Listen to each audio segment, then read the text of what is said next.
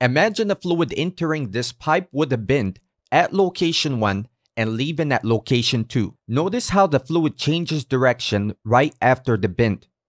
And something interesting happens because of this.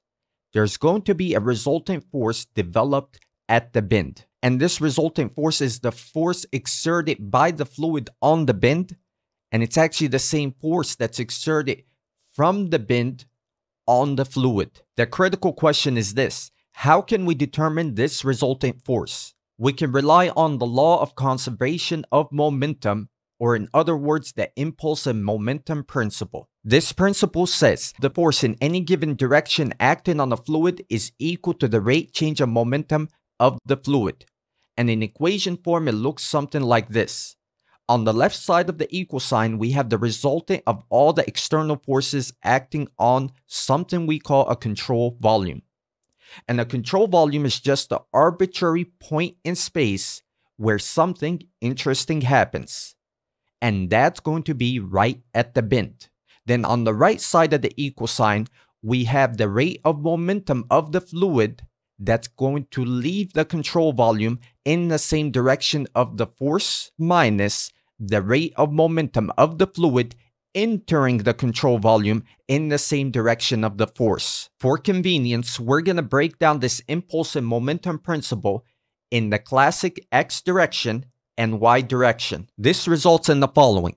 In the x direction, we will have some of the forces in the x direction is equal to the rate change of momentum leaving the control volume in the x minus the rate change of momentum entering the control volume in the x. The same applies in the y direction. Some of the forces in the y direction is equal to the rate change of momentum leaving the control volume in the y direction minus the rate change of momentum entering the control volume in the y direction.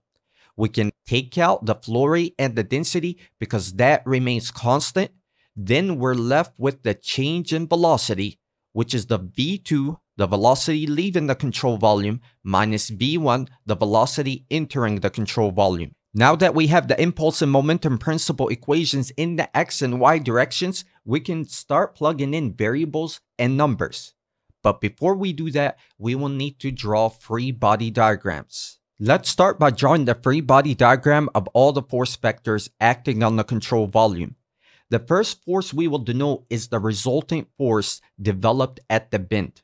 This is the crucial force that we're typically trying to determine.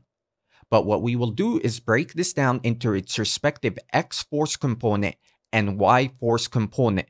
We will also denote the angle theta, which will help us get the direction of the resultant force. The next force we will denote is the weight of the fluid force. This is going to act strictly down in the y direction. Note, we typically neglect this weight force because it's going to be so small when compared to the other forces acting on the control volume. Now we will denote the pressure force at location 1. Since we're dealing with pressurized flow in a pipe, there will be some pressure at that location, and that pressure produces a force. The force is going to be F1, which is equal to the pressure at 1 times the area of the cross-section at location 1. And lastly, we will denote the force developed at point 2 by the pressure at point 2. There will be some pressure at point 2. This pressure produces a resultant force F2 acting in that specific direction. Note the direction. It's acting in that direction, and it will act at a certain angle we will label alpha. So we will need to break this down into a force F2 in the x direction. Now in the y direction, we will have F2y. That's going to be the pressure F2 times the cross-sectional area at 2 times sine of alpha. Now let's draw the free body diagram of the velocity vectors with respect to that control volume. First, we will denote the velocity v1. This is the velocity entering the control volume. And notice v1 is strictly in the x direction, so we can say that v1 equals to v1x. Now we will look at point 2, which is the velocity leaving the control volume, and we will label that as v2. Notice the direction. It's acting at some angle, and that angle will be the angle alpha. We will need to break this down into its respective x and y components. V2x is going to be V2 cosine of alpha, and V2y will be V2 sine of alpha. With these free body diagrams drawn, let's bring back our impulse and momentum equations in the x and y directions. Let's focus on the x direction. In the x, on the left side, we will put all the forces. So we will use the force free body diagram. The first force we will denote is F1x. This is the pressure force developed at point 1. Notice it's going to be positive because it goes to the right, and it's strictly in the x direction. The next force we will denote is going to be the force at point 2 developed by the pressure at 2. This force must be in the x, so we will pick out specifically the F2x force, and this is going to act to the left. So we must maintain the sign because we're dealing with a force vector, so we're going to put a negative sign. Let's keep going and denote the last force, which is going to be the force at the bend developed by that resultant force. And we're going to pick out the Fx force at the bend because we're looking in the x direction, and it's going to be negative because it goes to the left. On the right side of the equal sign, we will have the flow rate times the density times the change in velocity. The change in velocity simplified into V2 minus V1.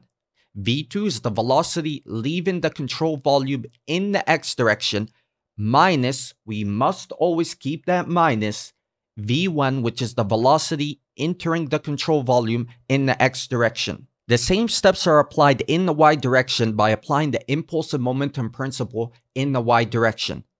Focusing on the left side of the equal sign, we know we have some of the forces. Let's focus on the free body diagram of the forces. The first force we will denote is the pressure force at point 2. That's going to be a force in the y direction acting down. So we're going to do that as a negative because it goes down. That's F2y. And we can break this down further as P2 A2 sine of alpha. The next force we will denote is going to be the weight force. Note again, we can neglect this if we're told. If not, we must consider this. It's going to be negative. We must put that negative sign, and it acts down in the y direction. Now, the last force we will denote is the force in the y developed by the resultant force acting on the bend. This is going to go up, so we will put a positive sign for this. Note, there is no force at 1 in the y direction.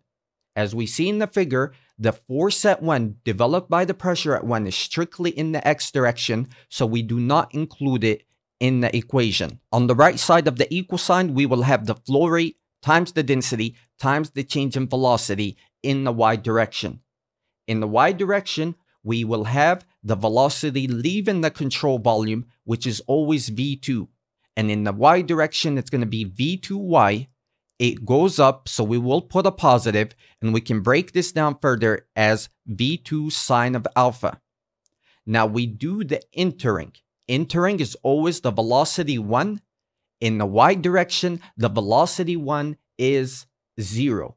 Notice the direction of the velocity. It's strictly acting in the x direction, so there is no velocity entering the control volume in the y direction. With these equations, we can plug in any values we're given to find the resultant force in the x and the resultant force in the y acting on the bend. Then we can determine the total magnitude of the resultant force using the following equation. And lastly, we can determine the angle theta at which this resultant force acts using right angle trigonometry. If you're looking to put what we just learned into practice, join me in my Civil FE prep course where we put this into practice, solving relevant FE type problems. I'll see you in the course.